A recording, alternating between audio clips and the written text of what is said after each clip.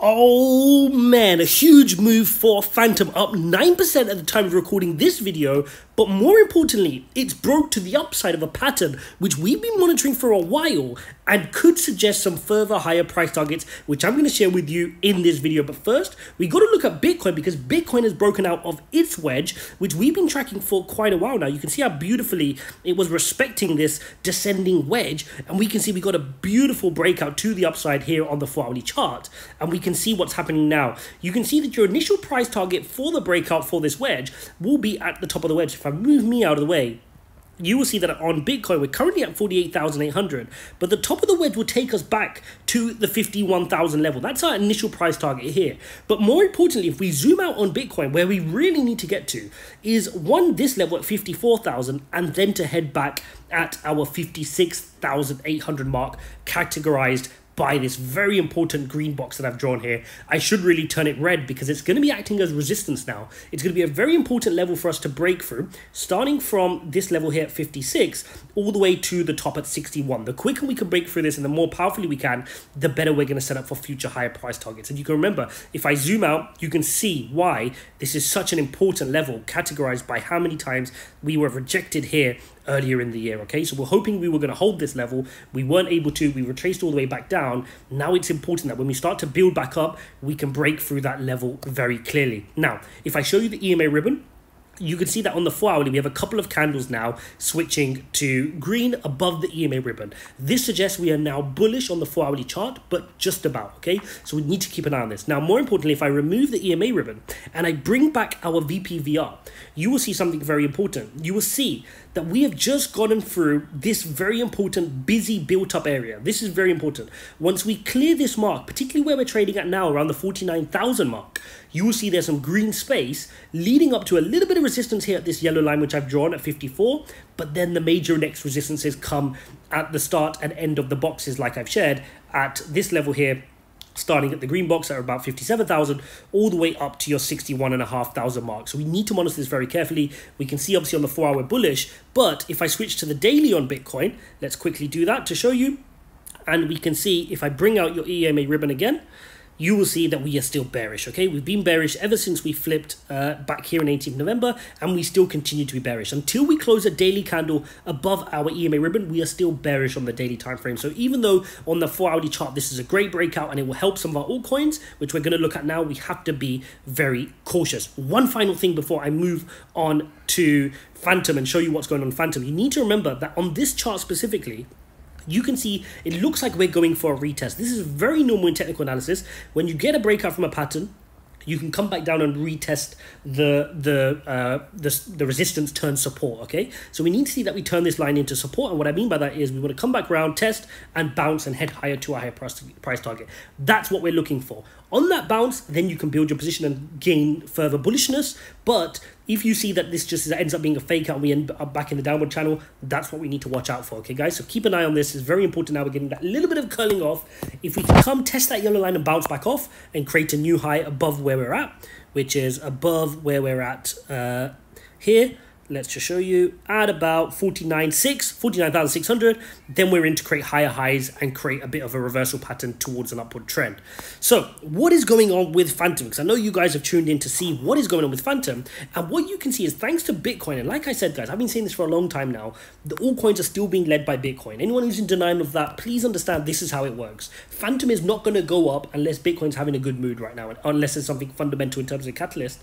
And what we can see is now Fantom was creating its downward pattern as well, and we were following this for a while. We could see we're in this descending wedge and we're waiting for a breakout to the upside. Now what you could see, we were forming this inverse head and shoulders pattern. We got sent back down, and I said we we're going to head back to the neckline again, exactly as we predicted has happened. We went to the neckline again, and this time on the second time of asking, so let's just recap that. So left shoulder, head, right shoulder, rejected, went back up for the second step, and now we seem to be getting our breakout. Again, I want to wait for a bit of a retest. I'm happy for it to retest before heading back higher. You can see this is a very important level on the VR, which we're fighting. If we can clear the next important mark here, guys, this important level, which you can see we wicked above and got sent back down, the bears are sitting here at $1.65. We know this from historical levels. This is the very important level. We need to break above this, get above the high of the wedge, and then head towards $1.79. Once we're through $1.79, you can then see the point at $1.94 where we can start getting some volume back in, okay? So this is the green space we want to operate in, but first we have to get above $1.65.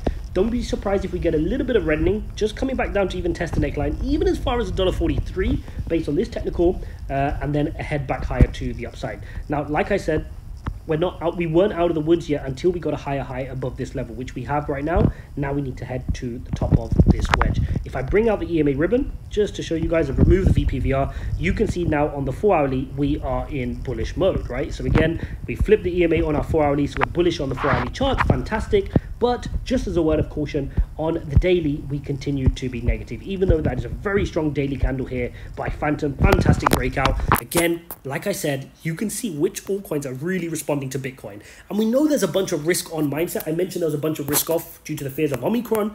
Yesterday, we had Biden speaking. He said, we're not going to go for more lockdowns. We're more prepared this time, etc., etc. The market took to that well. We saw a rally in stocks. We saw a rally in S&P. We saw the markets calm down and volatility come to the downside. And that's why risk comes back on for things like Bitcoin and therefore your altcoins, right? Because remember, there's a lot of institutional investors in Bitcoin, so they can move that market, and that is what then leads us to see some of our altcoins follow what Bitcoin does.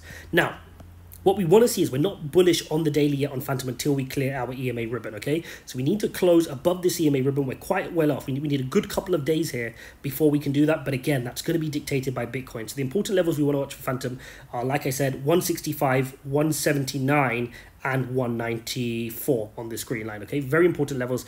Again, just to remind you, if I bring out the VPVR, you can see we were just in a very important level in terms of volume. We've got a little bit of green space here if we can break through, and then we're going to face a bunch of resistance again, okay? So that's what we're expecting from Fantom. So there you have it, guys. There's your update on what is going on with Fantom.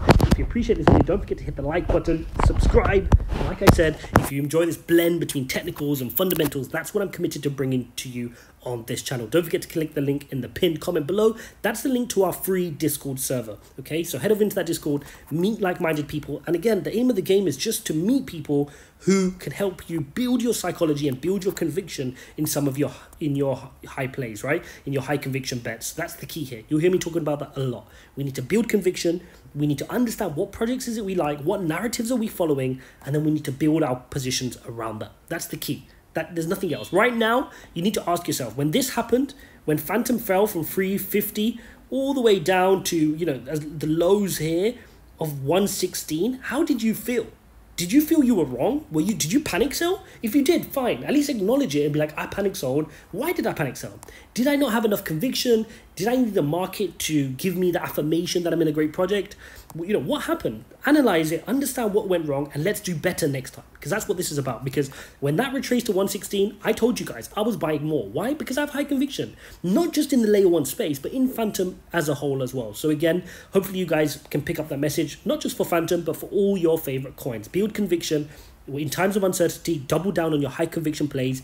Don't carry any of that nonsense, because in a bull market, any coin can do well, right? So really head to your high conviction plays, consolidate, and then in a bull market, you can come back out and make more risky bets, okay? But in times where the market is retracing 40, 50%, you need to be in your high conviction plays. Hope you guys enjoyed this update. Thanks for watching. We'll see you in the next one.